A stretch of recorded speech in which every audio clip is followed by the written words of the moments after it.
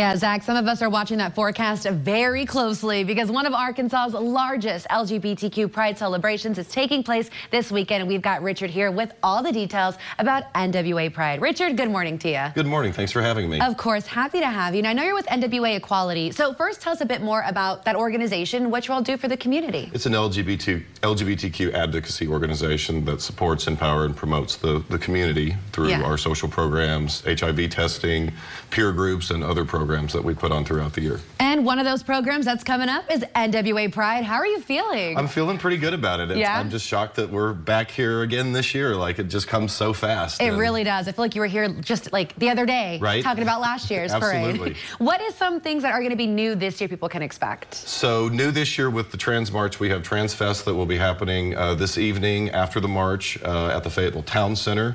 That's new. We're bringing back our pool party this year on Sunday up at Mount Sequoia. So we're hoping those rain showers hold off on Sunday for that. Bite NWA is going to be giving us a cool brunch experience up there, and it should be a whole lot of fun. Oh my gosh, that sounds like a jam-packed weekend. I know we've been looking at the hot temperatures, so what are some ways that you guys are going to make sure people are going to be safe out there while still having a good time? So there'll be plenty of opportunities to get some shade. We have tents set up around the main stage. Beaver Water District is bringing down their H2O Aces truck that'll be stationed in the middle of the festival, and they're also going to have a satellite station at Art Court on Dixon Street. Okay, big question of the morning, because I know it's going to be a lot to walk through, but walk us through this weekend, starting today and Sunday. What is all going down? So today we start off with Trans March at 7 p.m. The festival will follow that at the Fayetteville Town Center. Other events tonight, Maxine's Tap Room is having their dance party. Art Ventures is having another party over at the Pryor Center. C4 has Axel Andrews tonight. Tomorrow we have the festival starting at 11 with the main stage and the vendors all in the municipal lot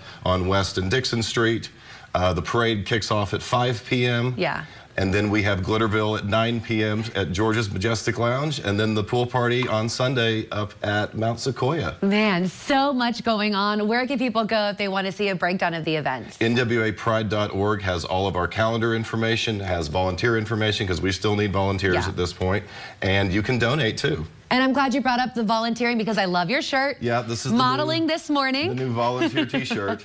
And what can they expect to do? How can they help during the parade? Oh, there's so many different things, from helping set up the festival, helping line up parade participants, filling ice chests. I mean, there's a slew of jobs that we can always put people to work for. Awesome. So